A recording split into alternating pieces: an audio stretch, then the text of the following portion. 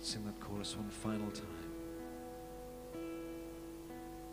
Once again I look upon the cross where you died. I am humbled by your mercy and I'm broken inside. Once again I thank you. Once again I pour out my life.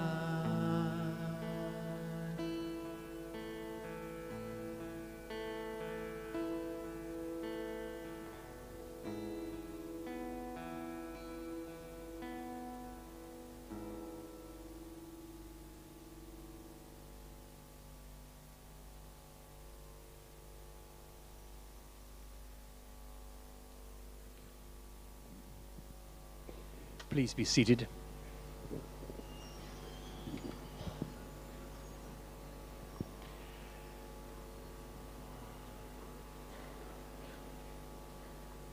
You may well have come to Spring Harvest under duress. She may have bribed you to come. And you're sitting in this theatre tonight and you've already decided it was a wrong decision. If you're feeling most uncomfortable and ill at ease and not at home, a special welcome to Spring Harvest from all of us to you. We want you to be at home. This is your event. And if when people stand around you, you want to sit, that's fine. If you're in a main seminar and somebody says, let's break into groups of 3 or 4, if you'd rather sit there and read the Daily Mail, that's fine by us. I promise you, it's your event. We want you to feel at home. And while you're not looking, maybe, and when you least expect it, God may well speak to you and help you in a way that you never dreamt was possible. And those of you for whom this form of worship or dance or mime or the conduct of people around you is strange, stick with it, persevere. By the end of the week, you may come to like it. At the moment, you're convinced you won't, but be open and be ready. Change is always painful. I remember one old lady saying to me, as she discussed the changes that were going on, she said, it's not easy, but I am enjoying it. I thought, that's not a bad maxim. Recognizing that change is difficult, but being open for any new thing that God may have for you tonight. Now, if you have a Bible, I'd love you to turn to the book of Ephesians. That's the basis of every one of the sermons that you'll hear in the Gaiety this week, here, in all the venues. The basis is the book of Ephesians. The Bible reading, it's the Sermon on the Mount. The main seminars, the 10 Commandments from Exodus chapter 20. So you may want to bring your Bibles in the evening. You'd be surprised how many speakers will refer to the passage, and you'll be glad that you've got it in front of you.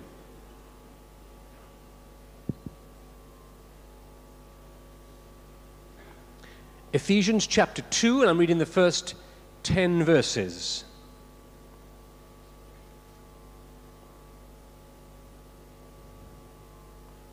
By the way, my name is Lyndon Bowring.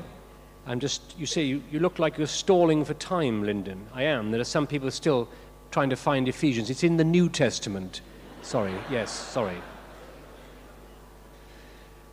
As for you, you were dead in your transgressions and sins, in which you used to live when you followed the ways of this world and of the ruler of the kingdom of the air, the Spirit, who is now at work in those who are disobedient. All of us also lived among them at one time, gratifying the cravings of our sinful nature and following its desires and thoughts. Like the rest, we were by nature objects of wrath.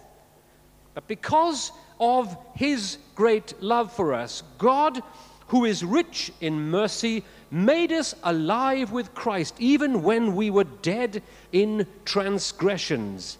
It's by grace you have been saved.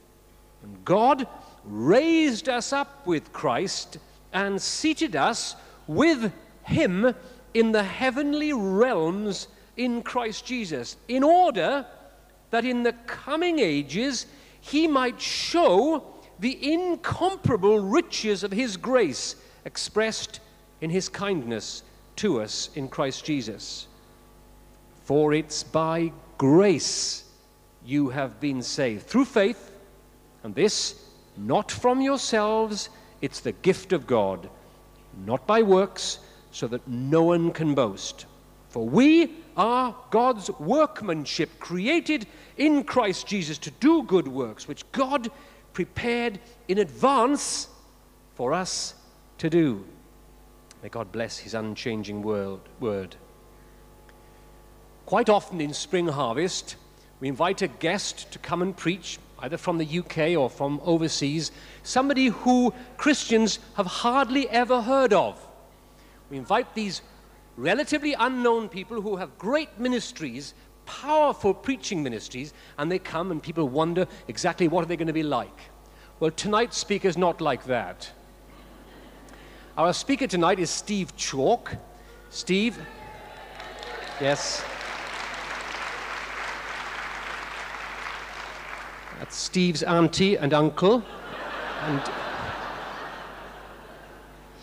Steve is an ordained Baptist minister.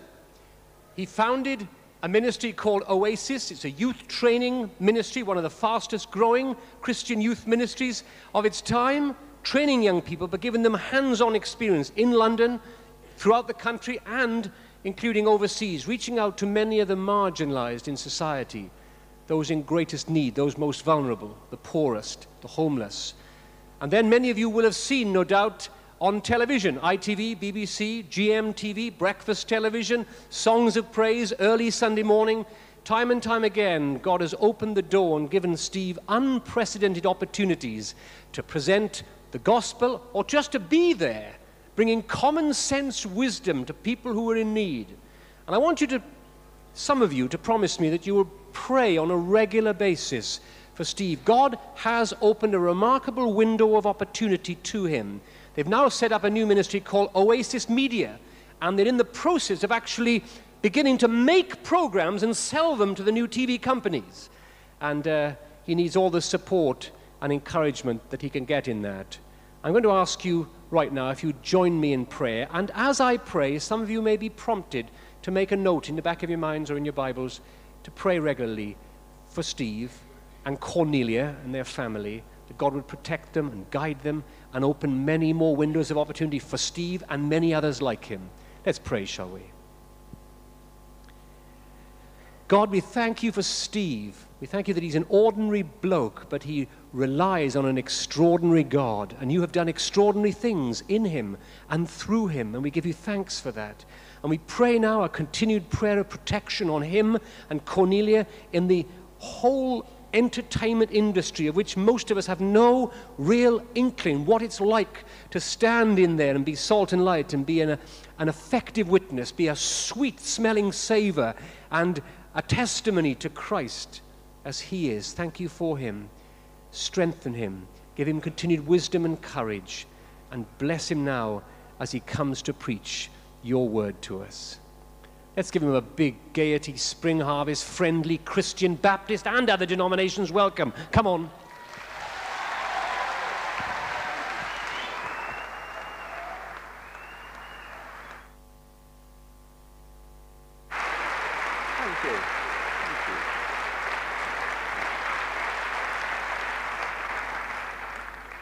Thank you. It's this way. Thank you very much indeed. I was glad to hear when it was mentioned that I was a Baptist, that there are some Baptists here. Yes, that's it. There's not many of us, right? Some of you are quiet Baptists, are you? Do we have any quiet Baptists? Let's have a show a hand count for the Baptists again. That's right. Now, I was just saying to some people this morning, what should you be if you're not a Baptist? Ashamed. That's what you should be. Ashamed of yourselves. Get it right next time. Now, I actually, I don't know where you've come from. You look as though you travelled a long way. Did we have anyone from Scotland or anything like that? Travelled down? Yes! That's it. Wales? Yeah, a few people. Let me tell you, I come from Croydon. Oh, you come? Does anybody else come from Croydon? All right. Who's ever been to Croydon? Hey! Who's been more than once? As you know, Croydon Well, there's a lot of things about Croydon that are worth missing, aren't they? Like the one-way system, the terrible congestion. It's just an awful kind of a mess of a place, architecturally, really. But Croydon is a wonderful place. I was born in Croydon. I support Crystal Palace Football Club. Someone needs to. And no, I live in Croydon. And you may come from a nicer part of the country. In fact, I can see that a lot of you are sitting there thinking, you know, feeling very sorry for me, writing down that you are going to pray for me now that you know I live in Croydon. But you ought to know this. Croydon has a lot going for it that your place doesn't. You might live in the Cotswolds. You might live somewhere really countrified. You may live in rambling hills, in wonderful parkland, in a wonderful provincial town. But I tell you what, Croydon has got something you haven't. Excuse me? What is it then? All right, I'll tell you what we've got that you've not. Where do you come from? Where? Worthing? God. I'll tell you what we've got that you've not got. What we have got in Croydon that you've not got in Worthing is this. We are actually in the Oxford Dictionary. Worthing is not in the Oxford Dictionary. Croydon is in the Oxford Dictionary. In fact, we are one of the only towns in Great Britain that has its name in the Oxford Dictionary. Not all editions, but the newest editions of the Oxford Dictionary have Croydon in. It's not actually our name, but we've given our name to a term, which is Croydonisation. Have you heard the term Croydonisation? Well, Croydonisation is a new term in the latest edition of the Oxford Dictionary, and if you look up the meaning, the definition of Croydonisation, it actually means the architectural ruin of a town centre.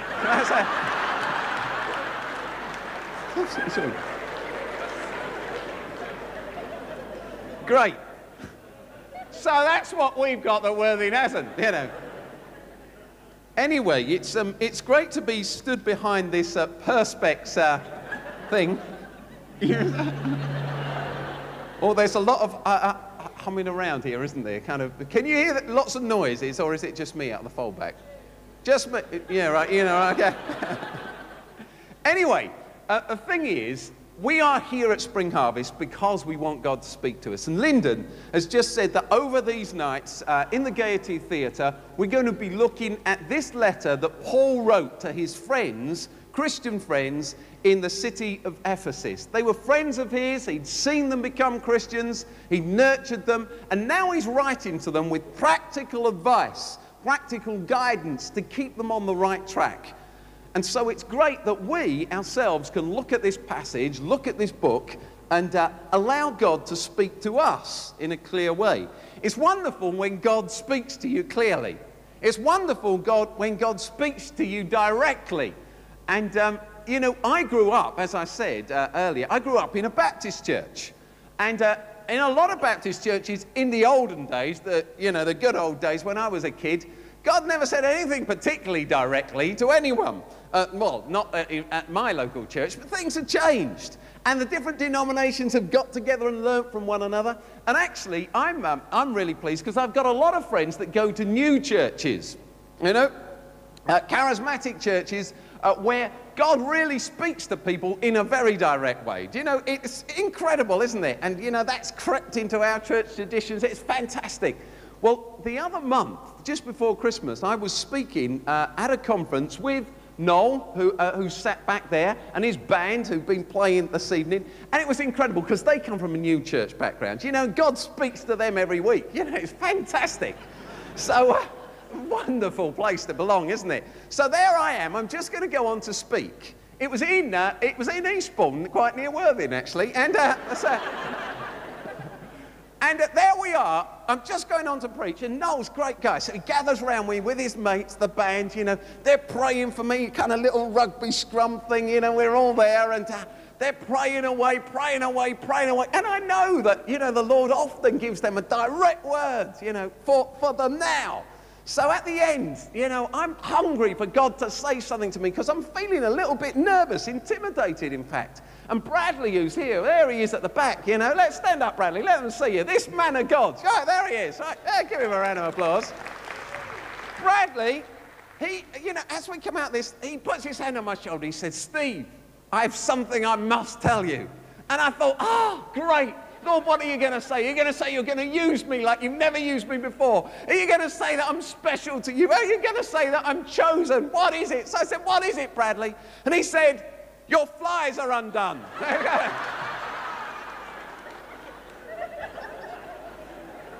It's great when the Lord speaks directly, isn't it? Especially on a night like tonight with one of these.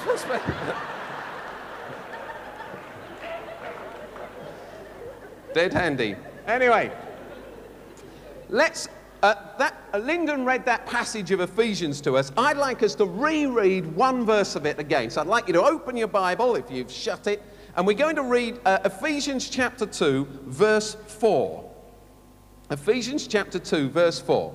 And this verse, it seems to me, sums up this passage, which is quite complicated, quite complex, but this verse is right at the heart of it and sums up what the passage is about. In my Bible, the whole passage is headed, Made Alive in Christ. And that's what this verse is about. Verse 4. But because of his great love for us, God, who is rich in mercy, made us alive with Christ, even when we were dead in our transgressions. It is by grace that you have been saved. I'll read it again and think about this. But God, because of his great love for us, who is rich in mercy, made us alive with Christ even when we were dead in our transgressions. It is by grace you have been saved.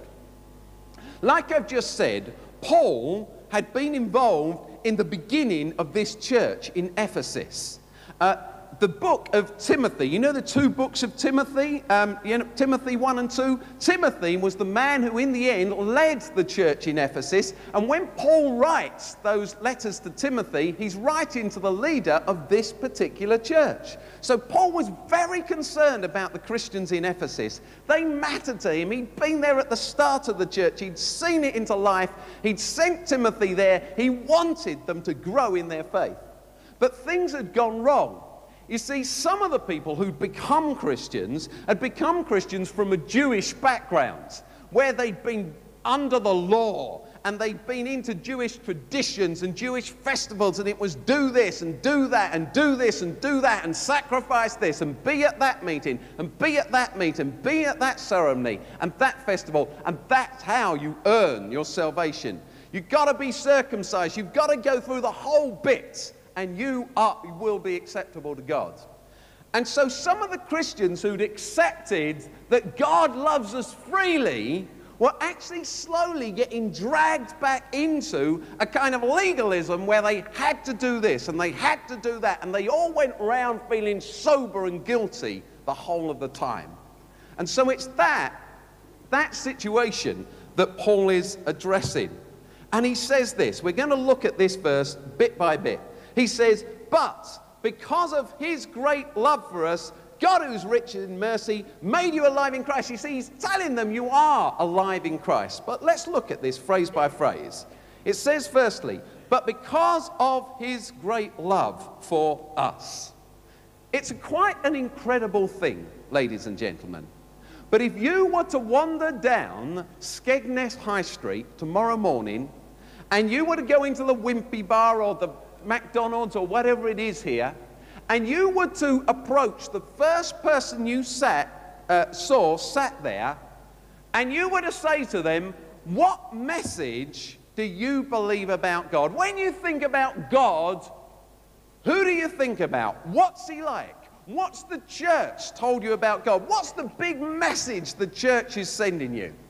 Or if when you leave Spring Harvest and you get back to your office, or you're standing outside the school gates or whatever it is, you're with your next door neighbor who's not a Christian, you say, what's the big thing the church is saying about God?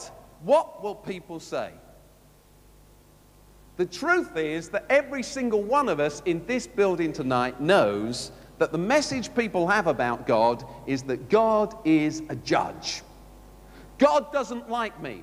A man said to me just last week, he said, Steve, you don't know how bad I am. I couldn't be a Christian. I'm not the kind God's interested in. It's too late for me. God wouldn't want me. I'm not good enough. God wouldn't be interested in me. God knows what I'm like. It's too late. God must be angry with me. God wants people better than me. How many times have you heard people say that kind of thing? Hundreds and hundreds. It is the popular belief out there. There's a problem in that.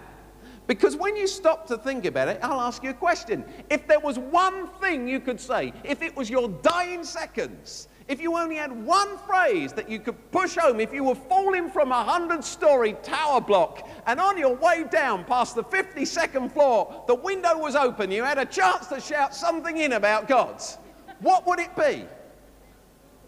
What would it be? You'd say, God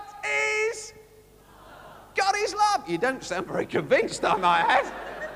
Mind you, you wouldn't be 50 floors down, would you? Let's just repeat that. God is love. God is love. We believe that, don't we? Well, I want to ask you a question.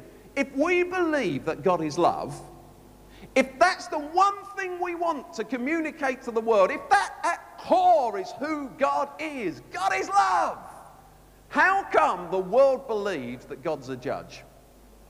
How come the big world believes that God doesn't like us? How come the world believes, your next door neighbor believes, your working mates believe that I'm not good enough for God, I'm just not up to scratch? How come, if the whole message is God is love, we've managed to send the opposite one? It's quite incredible, isn't it? And it's no good us saying, oh, well, it's not our fault, you know. It's nothing to do with us. We've been oh, no. Let's not get away with that one. There's no smoke without fire. We have somehow succeeded in not only miscommunicating about God, but we communicated the direct opposite of what we wanted to. We believe in a God who, it says, because of his great love for us, God is love. But we are meeting on a Butlins site where the guys that work for Butlins believe God isn't love, or he doesn't love them, or he's not interested in them. Where the town where we meet believes God doesn't love it, is not interested in them. In a nation that believes God's not interested, and Christianity is about rules and regulations and it's repressive. What has gone wrong? It's something to do with who we are. And we need to stop and ask ourselves some serious questions. Just over a week and a little bit ago, I had what was a privilege. It was a privilege to conduct a memorial service. And it was for a man called Matthew Harding. Matthew Harding was the vice chairman of Chelsea Football Club. And he died in a helicopter crash last October. You will remember it dominated the news. He died with three of his friends and the pilot and himself. And Matthew was somebody I knew. I'd known him for a couple of years because I'd actually written in the Daily Mail, actually, about family life. And his friend and then they'd been in touch with me, and I'd started meeting them, sitting down. We were talking together on a regular basis about families and all the rest of it, and we were getting somewhere. And I'd advised him to find time in his life to pray, as I had his best friend. Time in their lives to pray. So what they used to do is sneak along to a little church, well, a big church actually, quite near where they worked. They'd sneak into this church over lunchtime. They'd just sit there and pray. Now, Matthew was the first person to tell you, if he was here tonight, he'd tell you, my business life's going great. It was worth £200 million. £200 million at the last count. And, but he'd also add, because very honest bloke, he'd say, but Steve, he'd look at you all and he'd say, but my personal life, what a mess. It's in a mess. And that's why I was encouraging him to spend time, to sort things out. Well, tragically, his life was ended by this helicopter crash. And his friends approached the church where he'd been going to sit and pray and listen sometimes to some of the preaching to hold a memorial service. The church wrote back and they said, Matthew Harding was not a godly man, not a Christian man. No one who lived the life that he lives deserves the church to stand alongside him and taint itself by allowing themselves to be matched with him. There is no way that Matthew Harding will ever be given the tributes of a Christian memorial service at our church. I sat a couple of days after that letter was written with Matthew's colleagues and friends, one or two of whom are Christians, most of whom are struggling to find Christ, as they tell you if they were here.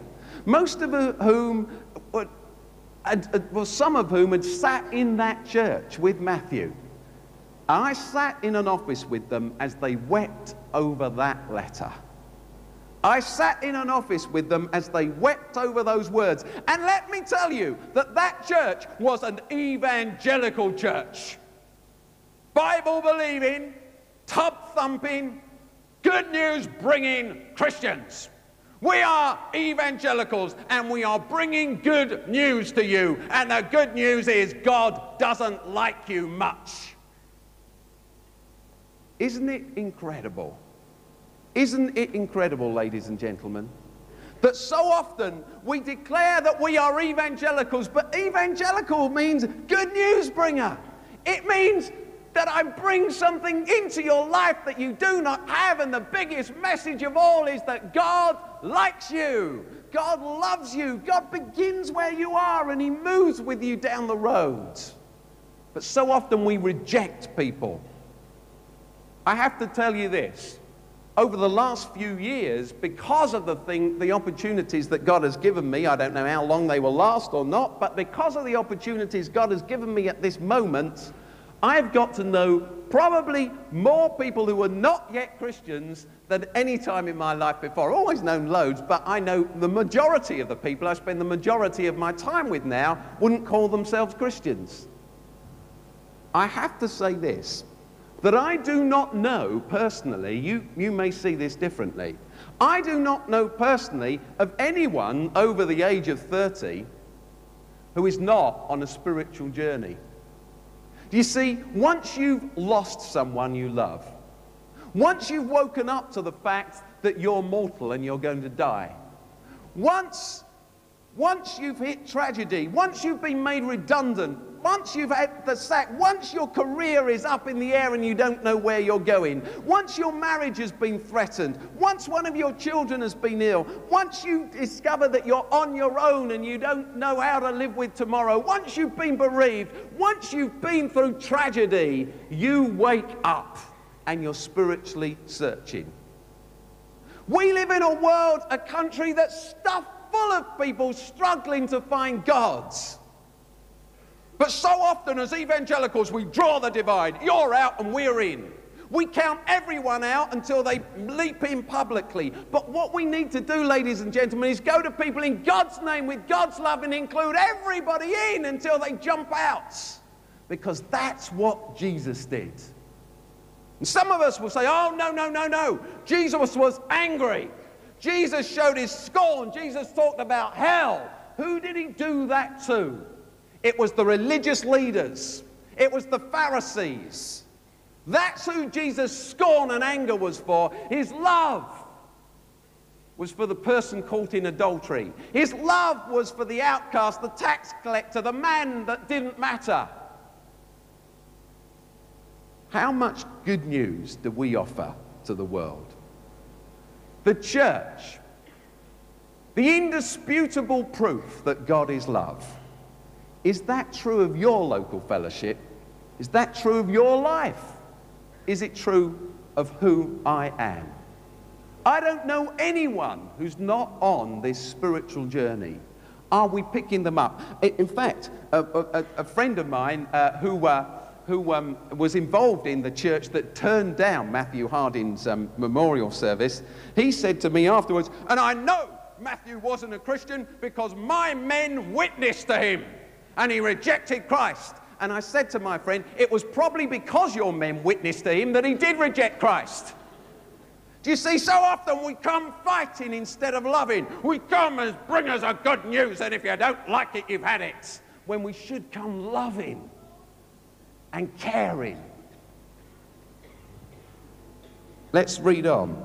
But because of his great love for us, God, who is rich in mercy. God, who is rich in mercy, because of his great love, God, who is rich in mercy. Now that term, rich, is a very important term. You know, I was explaining to some people this morning that I spent quite a lot of time grappling with the Bible. You know, I went to theological college where they study Greek. And that term, rich in Greek, is a really interesting one. In fact, at the college I went to, which was in South London, it trained Baptist ministers, there were three kinds of students. There were the really bright and clever ones. You can tell I'm not one of those. And they did what was called an honours degree. And in their honours degree, what they did was they used to grapple with the Greek text of the New Testament. They used to learn Greek, and then they used to translate into English so they could take God's word in its original language and translate it so it could be understood. Brilliant stuff. And then there were the next lot of students, the kind of average, you know, pretty clever, but average ones. They didn't grapple with the Greek and translate it. What they did is they started with the English text, you know, like the NIV, and they interpreted it. They understood, they delved into it. They struggled with each word, and they mined out its meaning, and they could interpret it. And then there were the students like me. We didn't start with the Greek text and translate it, and we didn't start with the English NIV and interpret it. We started with the Good News Bible, which has a lot of pictures in. And we coloured them in. Now. Oh, yes.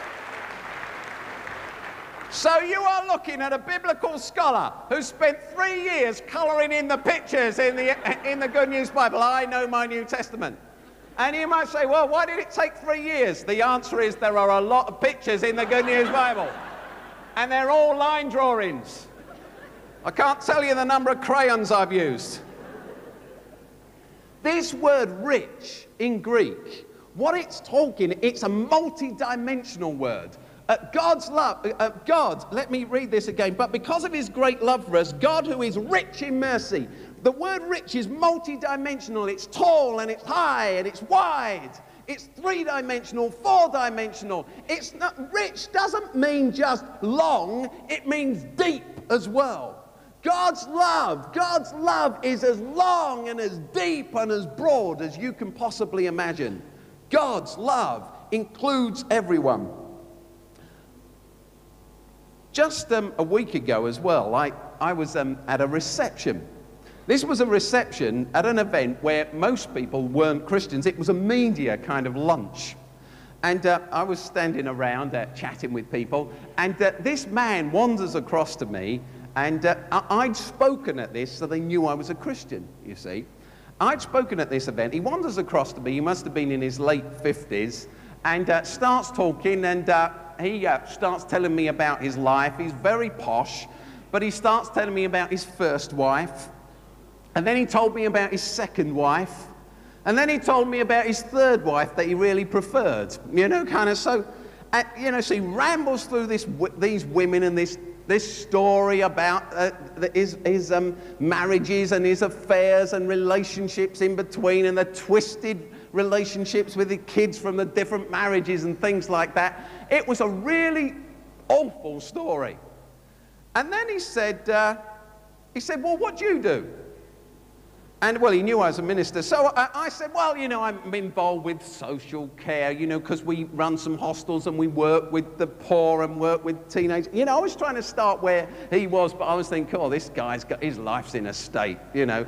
And then he said, well, what else do you do? So I said, well, I was trying to think of something else, you know. I said, well, we're kind of working in other countries around the world, and we run employment projects for people. I thought, oh yeah, that's something good. You know, that's something a striker called with him. And so I went through things, and then he said, well, what else do you do? And in the end, I was running out of things, you know, to say. And I didn't have anything else to say, so I had to come clean about it. I said, well, actually, we train some people that we call evangelists. You know, I said, you won't understand that term, but we train people we call evangelists, and then we train them to plant churches. Funny term, isn't it? But it means start churches. And do you know what he said? He said, oh, I know all about that. He said, I work for a church plant myself. I said, you what? He said, oh yeah, you see, he said, all that stuff I was telling you about before, the 3 wives and the affairs and the tangled, twisted relationships with my kids and them going off the rails and ended up in drugs and in jail and everything like that. He said, if you lived a life like that, what would you do? He said, I went down to my local Methodist church one Sunday morning, I sat in the back and I called out to God and said, God, my life is a stake, will you reach into it? I'm old, I've lived my life, I've messed it up, will you forgive me? And he said, you know something, God forgave me. Isn't that incredible?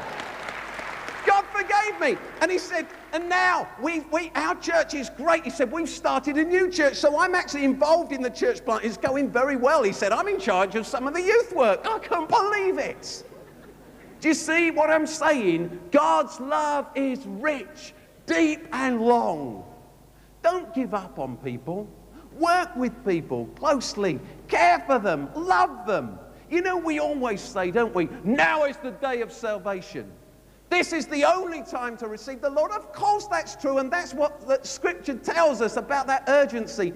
But life is also a long thing. Life is also a long thing. I worked as a youth worker for many years, and I discovered that some of the kids who wandered furthest away have actually come closest to the Lord now. There are people working at Spring Harvest on this site here, and on the other one down in Minehead, who were in my youth group. And they're now, you know, they're speaking and they're holding all sorts of responsibility. And I could tell you what they were like and how far they wandered and how tense I was about it. But life is a long thing. And the Lord's love is very rich. And He reaches in. It may be that you're a mum or a dad here and you're so worried about your child, your teenager in their 20s or 30s, and they're so far away from the Lord.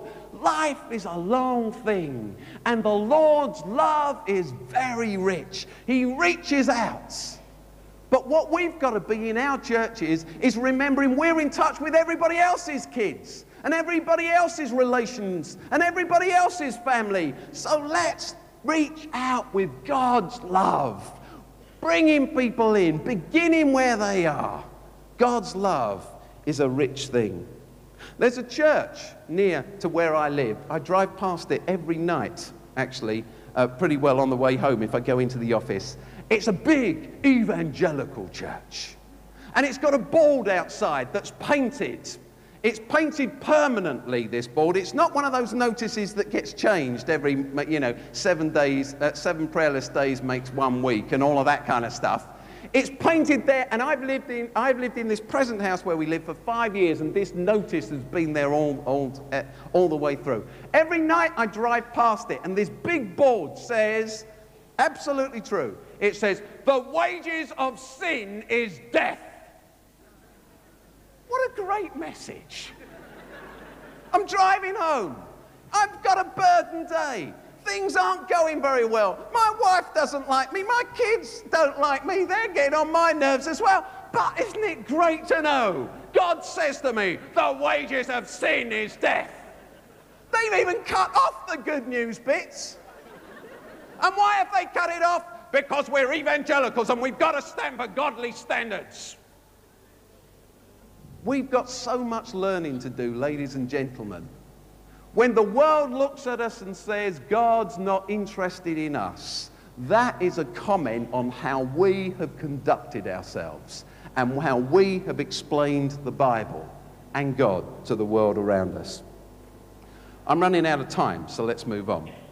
But because of His great love for us, God, who is rich in mercy, made us alive with Christ, even when we were dead in transgressions.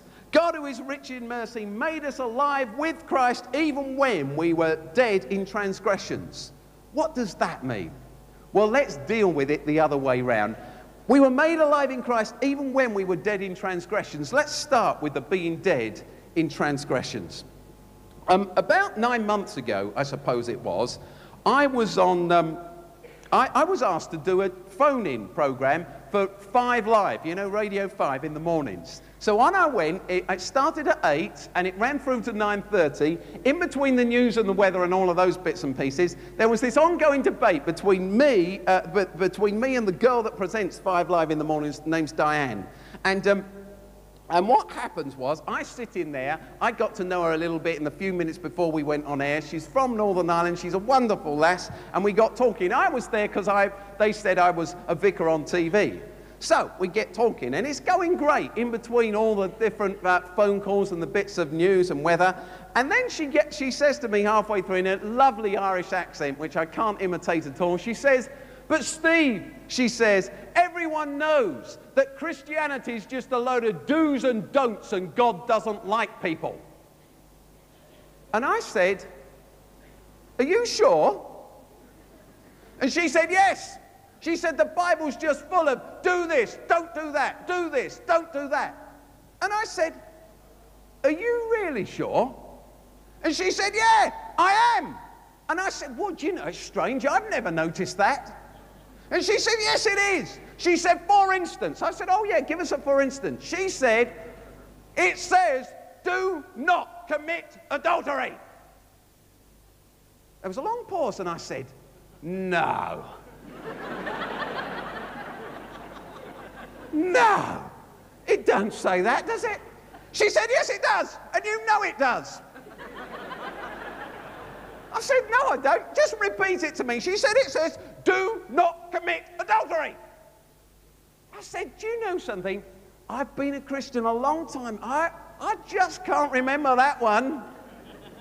Are you sure it's in there?" She said, "Don't be funny with me."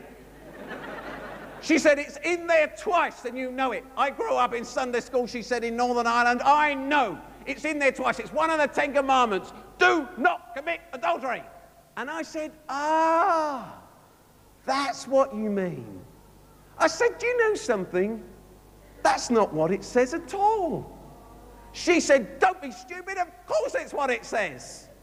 I said, "Oh, no, it doesn't say that. You've missed the point." She said, "Well, what does it say then?"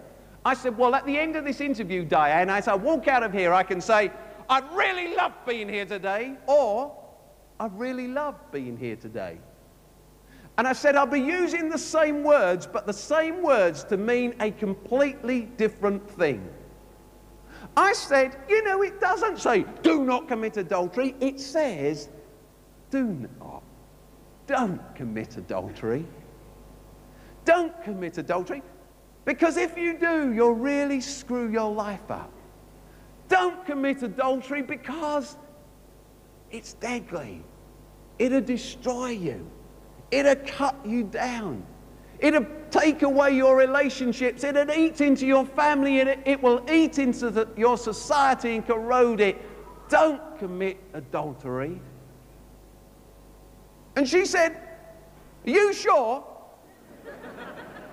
And I said, "Yes, I am." And I said, "Actually, if you listen to the 10 Commandments, because it's one of those, they're prefaced by God saying, listen, I am your God. I brought you out of slavery, you Israelites. You were slaves. You were brickmakers. You were nothing. I brought you out of slavery. I've set you free. I'm the best deal you can get. I love you in a world where no one else even knows you. I love you. So, don't have any gods before me. Don't steal. Don't lie. Don't commit adultery, because these things will just break life down for you." And she looked at me, a long pause, and she said, "Do you know, I never, ever knew that." And I said, "Yeah, it's like this. God didn't look down at all the things we like doing. You know, adultery, they like doing it. Right, I'll outlaw that then. Gluttony. Gluttony is sinful. And what else can I outlaw? God didn't look down in an arbitrary way at everything we like doing and outlaw it for the sake of doing it. No, God in his tears and his love looked down on a world that he created and he said, don't do these things. You know, the monks had 7 deadly sins. Lust being one of them, gluttony being another, sloth being another. They kind of listed sins that God talks about in the Old Testament and New Testament. And why do they call them the deadly sins? Because they're deadening, they're destructive, they tear us apart, they drain us of life. And this lass looked at me and she said, I can see it now. At that moment, the phone rang. It was a Christian on the phone line. They put him on air. He came on air and he said, I am an evangelical Christian and I just want to say I've never heard anything so bad as that Reverend Steve Chalke saying, get him off, get him off. Sin is sin, and we need to name it as such. Afterwards, I talked to her. I said, I don't blame that guy. I don't blame him for saying what he said, because he's just so badly taught. He doesn't know. He thinks sin is sin, because God, for some reason, doesn't like it. For no reason doesn't like it. No, sin is sin because God loves us and he looks at us and he sees everything that takes us, drains life from us, and he says, don't do this. Sin isn't sin because it just happens to be sin. Sin is sin because it's destructive, and a God of love can't bear to look at his creation but having life drained away from them. We were dead in our transgressions. What does that mean? It simply means we messed our lives up, and the result and the fruit of that is not only seen in our lives, but in the whole of society's life. But it says this. It says this. Though we were dead in our sins, we were made alive in Christ. What does that mean? And with this, I close. I was doing a phone-in program again for GMTV one day, and it was about marriage. And there was some advice, you know. I was sat there on the settee, and a lady rang in, and her marriage wasn't going very well. And I sat there with a big smile and looked into the camera as you're supposed to. I said, now what you've got to do, Audrey or whatever her name is, what you've got to do is you've got to communicate with your husband. You know, work at telling him how you feel about him. Communication is the key to a strong relationship. The phone was put down. Everybody round in the studio said, oh, great advice, Steve, wonderful advice. I went up, the production manager said, oh, great advice, great advice. I got up into the offices and the phone rang. And on the phone, there was a little old lady who I've never spoken to before and never spoken to again. I picked up the phone and she said, hello, Steve. I said, hello. She said, I've just been listening to you on the television. I said, oh, thank you. She said, you're very good, you know. I said, oh, thanks. She said, but you're completely wrong. And I said, what do you mean? And she said this. She said, you told that lady that communication was the key to keeping her marriage together. It's not. The key is forgiveness. And that is the key. The key is forgiveness. You see, if in my marriage I communicate with Cornelia, my wife, and I communicate my long list of complaints about the way she let me down over the last 16 years, and she communicates back her calendar of, well, on our 2nd wedding anniversary, you didn't even buy me a card, which incidentally is true, but there you are. But it's just she keeps reminding me of it. And I've bought her a card every year since. Well, actually, it's the same one. I can't remember. But do you see what I mean? If all you communicate is your list of failures, you're lost. What matters most is forgiveness. What matters most is forgiveness. We need forgiveness. We need forgiveness. You know, marriage it's like this, isn't it? You know the fairy story. What happens is, princess sees frog, princess kisses frog, frog turns into prince, prince and princess get married and live happily ever after. You know the story, don't you? But you know in real life it's not really like that in marriage. What happens is, princess sees frog, frog temporarily changes into prince, princess marries prince, prince turns back into frog. That's what happens. That's right. And then the princess is stuck with him for the next 35 years. The frog who sits there every morning, who's there every night, who doesn't communicate, who just grunts away in the chair. That's the problem. That is the problem, and it's the other way round as well. And you know, don't you, ladies and gentlemen, whether you're married or whether you're single, whatever the situation is, you know that the worst feeling in the world, I talk about being married, but it applies to everyone. You know, I know as a husband, the worst feeling in the world isn't actually when Cornelia reminds me that I'm a frog, as she does very often. The worst feeling in the world is when she doesn't tell me I'm a frog, but I know I'm a frog. Isn't that true? Isn't the worst feeling when you know you are not the person you long to be? You're not the father, you're not the husband, you're not the wife, you're not the daughter, you're not the son, you're not the workmate, you're not the colleague, you're not the preacher, you're not the leader, you are not the person that you long to be, and you know you are a frog. And that, ladies and gentlemen, is why this book and this verse that we read and this passage is so wonderful.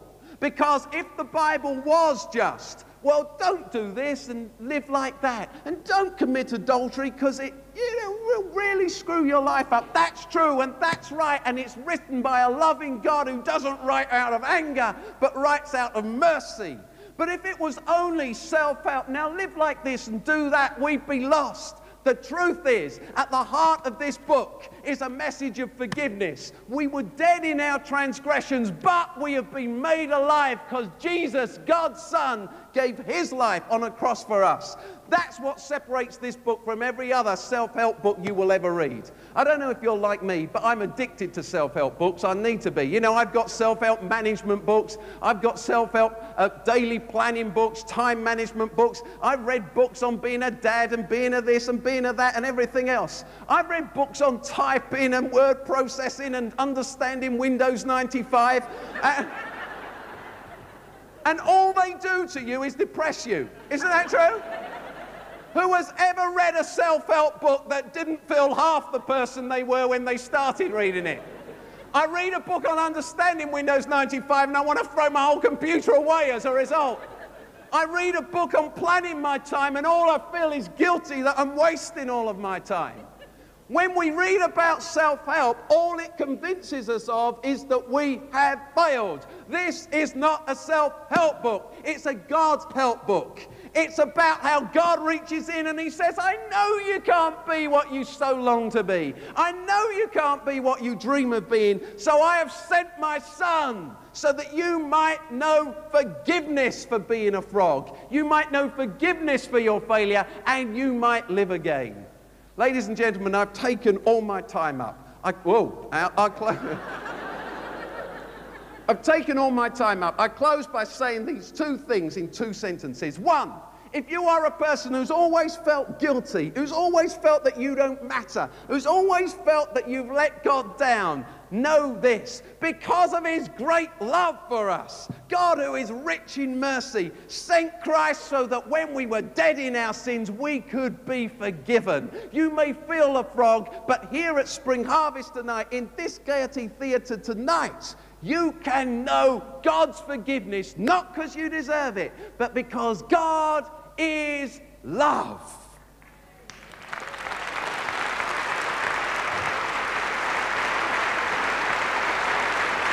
And that was, thank you very much, one statement. The other statement is this. If you are a Christian who has been selling in the name of God an evangelical gospel that says get yourself right and get yourself sorted out because the wages of sin is death, repent of that. Turn your back on that attitude and say to God, I'm going to be good news. Good news to my husband, good news to my wife, good news in my family, good news in my workplace. I'm going to be there. I'm going to love people. I'm going to start out where they are, not shoving Christianity down their throats, but by being a friend for them, by being where they are and drawing them to Christ. Every man or woman you meet is on a spiritual journey, and you will either help them closer or you will drive them back. I have a very good friend who one of his relatives is a very well-known Christian leader who believes in the Bible, and we've got to proclaim it and we've got to read it, and it must always be open, and we must expound the scripture. And my friend would tell you this through pain, and has recounted it to me many times. The only reason why no one else in the wider family of this man is a Christian is because of him. Nationally, he proclaims the good news. We've got to stick to the Bible, be Bible believing, and we don't want any of this mucking around jolly stuff. And actually, he has driven his entire family from Christ. Ladies and gentlemen, God has loved me and you and dealt with us generously. Let's learn to love a world in need of Christ's love and deal with them generously. God bless you.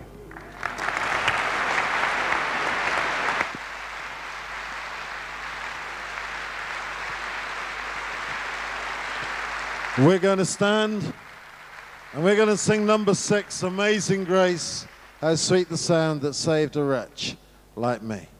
Let's stand and sing.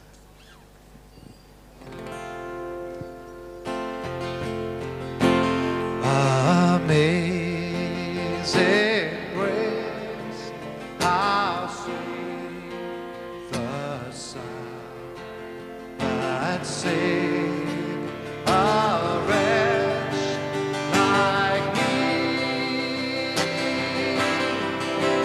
I once was lost, but now I'm found. Was blind, but now I see. Tonight, God has been talking to us. Tonight, God has addressed us. And I have a message for frogs. It's a very simple one. If tonight you have never met Jesus, you've never discovered what it means to have the love of God coming and flooding your life and filling your life and transforming your life, then I want to ask you just to walk away from your seat and to walk to one of those 2 exit doors. And from there, everyone passing through those exit doors will be led by our pastoral team members who are there, just down into the bar. I'm sorry. That is the facility we have available. And there our friends are going to be just available to talk with you, pray with you, and bless you, and take frogs and make them princes and princesses. Because that's what the Christian message is about. Many of you have come to Spring Harvest knowing in your heart that you wanted to find something. You wanted to find a God who is real.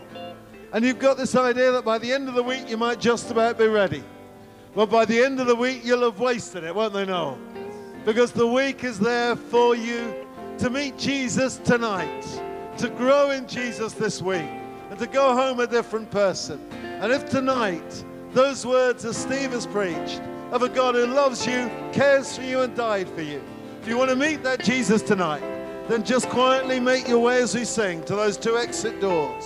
Otherwise, if you are a frog who has not been the kind of Christian that you know you should have been, maybe you've been hot on the condemnation of others, or maybe you've just been lacking in love for God in your own life, and you'd like to get clear and clean tonight, that you may grow in God this week, then as we sing, would you make your way to the exit doors? You'll just be guided into the bar. Some of our own team are making their own way off the platform now to do just that, and to lead you quietly into the love and the joy and the peace of Jesus again. As we sing, God has spoken tonight. If this is the longing in your heart as you make your way through those doors, we'd love to meet with you and pray with you. Noel will lead us. Let's sing that second verse together. God's grace first taught my heart to fear. God's grace first taught my heart to fear. His grace my fears relieve.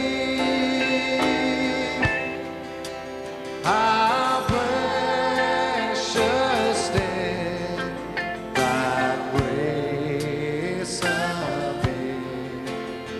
the hour I first believed. Through every dangerous time and snare, I have already come. For grace has brought me safe thus far, and grace will lead me home. It's very simple. We're going to be concluding in just a few minutes. When we finish singing, we're going to pray. You're going to go. But if tonight you've never met Jesus, do you want to find him tonight? Find him as your lover, your Lord, and your friend. Then you'll find him just like that. I want to ask you while we sing, not to leave it for tomorrow or the rest of the week, but just to quietly go now to one of those exit doors. You may say, I can't. It's too long a walk. Talk to the person next to you. I'll grab them and ask them if they'll go with you, and they will. If you've got a husband or a wife, a partner, a friend, and you need to talk to them, you just do it. Because tonight there's nothing more wonderful than people meeting Jesus. And if you know the Lord already, and that love is not what it should be tonight, you know you've been a frog. To your parents, to your husband or wife, to your friends, to your church. You know there are things wrong. I'm going to ask you not to wait till tomorrow or another night. I'm going to ask you right now tonight just to make your way to those exits, to go down and just to sit and talk and pray with someone. Set it right with God. Come back to him. You never met Jesus? Start moving. You want to come back to him? Start moving. You just walk as we sing to those exit doors, and we'll guide you down. Just move now as God speaks to your life. Lord, touch people right now with your love and your grace. Move them with your power. Help us, Lord Jesus, not to wait for you to drag us screaming back to you. But help us tonight just quietly to make that commitment of our lives to you. Help us to have the courage to move. In Jesus' name, amen. You move as we're singing. Just those exit doors. The Lord has brought